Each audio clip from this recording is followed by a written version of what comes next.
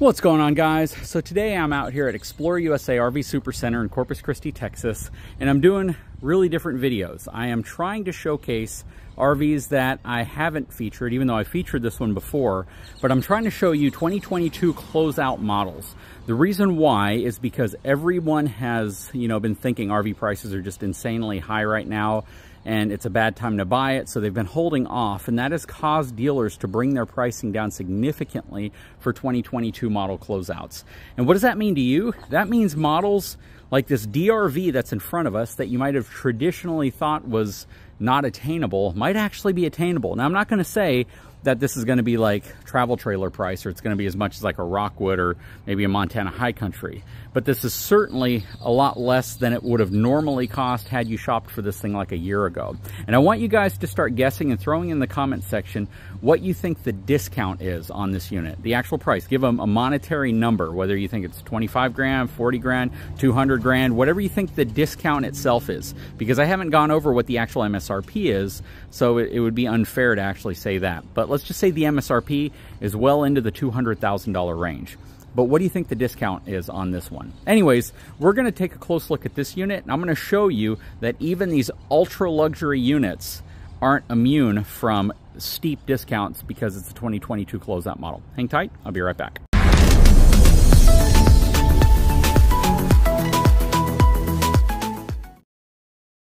All right, so we always go over the numbers first, and DRV likes to put them on the pin box, or at least the wings. So this has a gross vehicle weight rating of 22,000 pounds, has a cargo capacity of 3,400 pounds. This thing rides on 17.5-inch H-rated tires, not even G, but H-rated tires. This has twin 9,000-pound axles. So you're going to transfer a lot of weight to your tow vehicle. This really should only be towed by the most high payload option dually you can purchase, or even a heavy duty truck like some Kenworth trucks, some Volvo trucks, a lot of trucks that have been converted to tow something like this, just because it is a lot of weight and most trucks aren't going to be able to handle it. And I would venture to say you're going to see about 5,000 plus pounds transfer to the back of your vehicle. So you want to make sure you have a truck that's capable of towing something like this. In the medium duty market, there are some medium duty haulers that you could get, like sport chassis trucks. But if you're looking for a conventional pickup truck, you'd probably want to go to like an F450, 550 chassis cab, or even a Ram 4500, 5500 chassis cab truck, because most of those will have the towing capacity and the actual payload capacity to be able to support this. So anyways, let's hop inside of this DRV and see what it's all about and the price. So this is the MS41 FKMB, and see what it's all about. All right. DRVs are always beautiful. They do a lot of really, really great things. So I'm going to quickly give you like a pan around of what's going on in here so you can see just what's going on, and then we'll go to some pricing. Before we go to the pricing, which you may have already got a glimpse of, this has an MSRP of $235,389. So got a lot of options. Residential furniture, let's see, it's got the partial paint on it. So this has partial paint with some graphics that have been overlaid onto it. All right, so we also have the third AC tied into the ductwork on this one. Let's see if there's anything crazy, because you can get a lot of really, really crazy features on these. Has a full-time package on it, H-rated Goodyear tires. So yeah, a lot of really, really cool upgrades. But as you can see from the interior, it's also got a lot of really cool upgrades in here. What's interesting is this is the same cooktop that comes in the Palomino Pause that we've been reviewing. So same cooktop that you get in there, and this is actually the same oven that you get in there as well. Anyways, let's take a look at the actual pricing now. MSRP $235,000, discount $82,221 off of that price, which makes this unit $153,168. That is a steal for a DRV. That price right there would have been a great price for a DRV before COVID. Before the pricing went crazy high, that would have been like an absolutely insane price. So the fact is, you're seeing these units with discounts as long as you buy a 22 model, a closeout model. And this, you know, if you're watching this in 24, then a 23 closeout model, you see huge, huge discounts. So if you can be patient, if you can take advantage of the fact that the RVs were so expensive then, the discounts on them absolutely make it worth looking at now. But that is absolutely an insane price for such a large, beautiful DRV unit. But let's go ahead and kind of continue walking around this unit.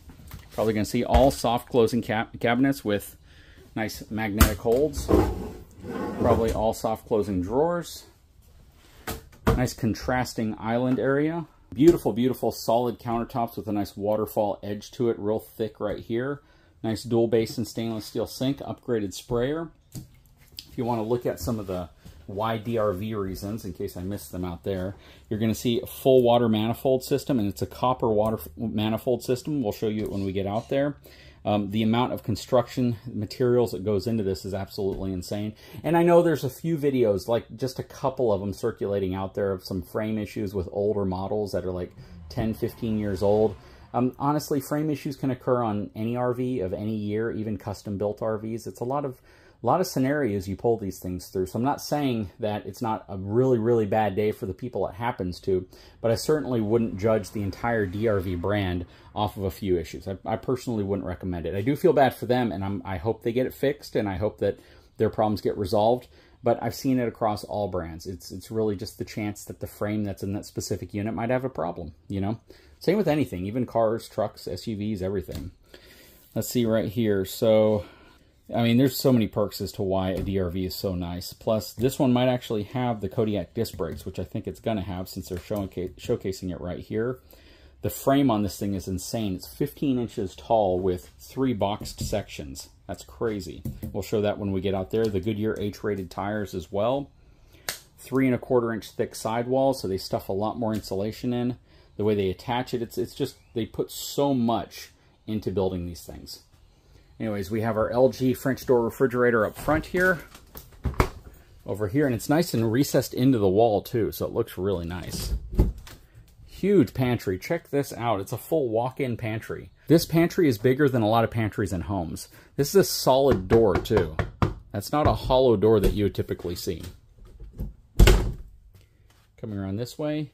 Beautiful, beautiful, nice little bar area over here. Again, all soft closing everything.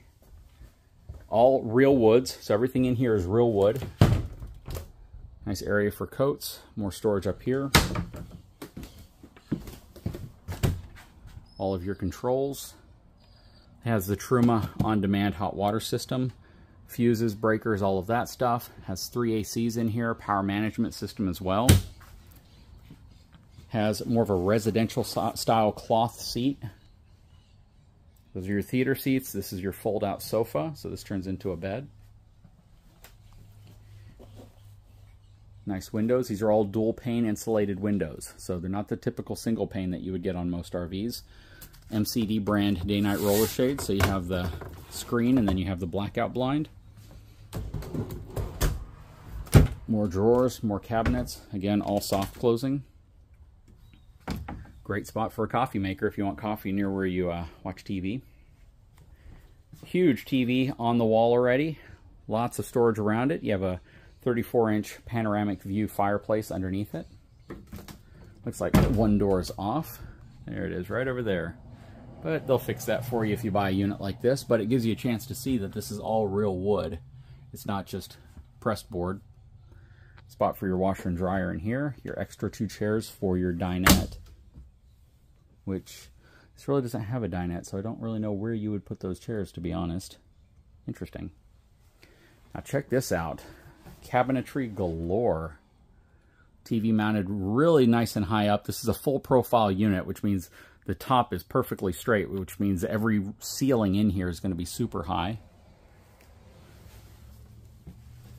I think that is also a padded ceiling up there as well. Lots of wardrobe in this unit. Storage everywhere. Tons of drawers. I mean, you got drawers everywhere. This is a full-time rated unit, so it's designed for traveling around the country. Check out how tall that is. Blackout blinds everywhere, more cabinets above. Really, really nice end tables on the end here. You could fit a CPAP right there if you wanted. All right, stepping into the bathroom, check this out. First of all, nice one-piece shower up here. And as I swing around so you can see the rest of the bathroom, cabinets up top, cabinets at the end, beautiful sink. Nice upgraded toilet even. That's a really, really nice toilet. Of course, it's porcelain. Soft closing lid. Beautiful Corian countertops. Absolutely gorgeous RV. What do you guys think? What do you think of the price? Especially the value of being able to actually afford something like this as a brand new unit. Just the previous year. Let's step outside and see what the outside's all about. Okay, starting up front, this does have the Moride rubber pin box. Gives you good dampening between the truck and the trailer and the truck. Up front here, it's locked on that side. You can see how thick these baggage doors are. You got your battery trays, look at that. You got 2 batteries, you could fit 4 batteries, and this tray actually slides out. Got all your hydraulic systems over here as well. It's crazy. And then on this side would be your generator, if it's equipped with one. It does not look like it is because I don't see an exhaust. Over here, one side of your pass-through storage. Once we get to the other side, I'll show you your water manifold, which I don't think you'll see it from this side. There's all of your heat ducting. It's nice you have access to all this stuff. You see your framework. So DRV rides on an entirely different type of frame, all steel reinforced from the top and the bottom. Very, very cool. And then the hydraulic leveling system on here was actually designed specifically for DRV.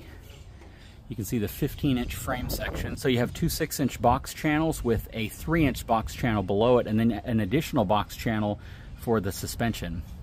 Because this actually rides on independent suspension. So check this out. Goodyear G114 tires. These are the Unistil, super high-end tires. Check out the suspension. Full independent suspension. I believe this is a Moride suspension. Very, very cool, along with Kodiak disc brakes. It's absolutely insane, the engineering that goes into this. And check out that frame. You have a 6-inch box on top of a 6-inch box on top of a 3-inch box on top of a 2-inch box, which was added for the suspension. Spare tire up here. Huge rack and pinion slide out mechanisms, much bigger than what's on most RVs.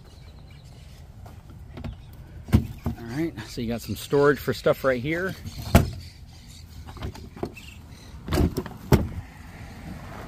And you got more storage back here. Coming around back, you have a 1-piece fiberglass back cap on this unit. Very, very nice. LED light strips. I love the way those lights look. Full ladder to walk on the roof. This is rated for towing. You have your 2-inch receiver back here, along with trailer loops, even though I don't recommend towing with your 5th wheel. Here's your power cord reel for your 50-amp cable. Very nice. Super cool. Has a couple cable-driven slides on your lighter slides, which is interesting because I'm not a big fan of cable-driven slides. But then you look over here and you got these massive rack and pinion slides. So they've kind of mixed it up and they feel that they use the right slide for the right area. And I'm not negative against cable-driven slides when they're used for the right application, which for your lighter slides are typically fine. You have your Truma AquaGo on-demand water system. You have all your water controls in here. Nice, dense, heavy-duty door. That's going to be the other side of your storage with your auto leveling controls. And check this out. This is going to be so cool. Full copper water manifold system. You can turn valves off independently of each other. Just imagine, you know, the cost and the complexity of actually putting this in place. This has kind of been a staple for DRVs for a long time, as well as a full house water filtration system. Very cool. And of course the 3 1/4-inch thick sidewalls, much thicker than most RVs. So they put a lot of insulation in here, and that insulation can really give you a better experience if you're in extremely hot or extremely cool environments. Very, very cool. What do y'all think of this unit? What do you think of the price? Is this something you think is more reasonably priced now in 2023 as a 2022 model?